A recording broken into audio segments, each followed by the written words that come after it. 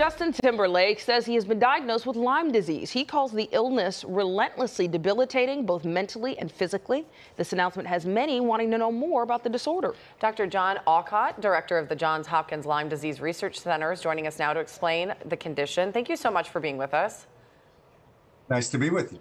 I think people know you get Lyme disease from ticks, but I think what people don't understand is that symptoms can present in many different ways to different people. So can you just talk about, all the symptoms you end up seeing and how you would know you have Lyme disease?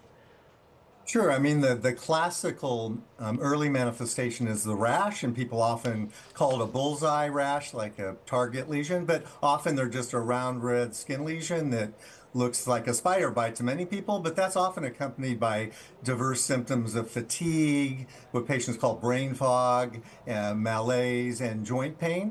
And then if not recognized and treated, that can go on to later stages. Prominently, the nervous system can be involved later. That can present with meningitis or nerve dysfunction from the peripheral nerves, and that can be what's called facial palsy or painful nerves as well. And then if that's not recognized later, 6 to 12 months later, actually, people can get arthritis, and that's typically a swollen knee. So lots of manifestations depending. Yeah, that it could be that extreme. It's interesting to hear Justin Timberlake describe it as debilitating. I don't think most people think of Lyme disease as that severe, but as you mentioned, it can grow to that. How long do you have to have it for it to become that severe? Well, weeks to months, actually. And patients often describe it as having a flu that'll never go away. So, that can happen, within 4 to 6 weeks where people are quite sick. So is it one of those things that if you have a rash, you get into the doctor, you get some treatment, it's not going to progress, or is it always going to progress? And, I think we've seen over the years some other celebrities where it's not caught right away, that almost decades later they find out they've had Lyme disease. And how does that happen?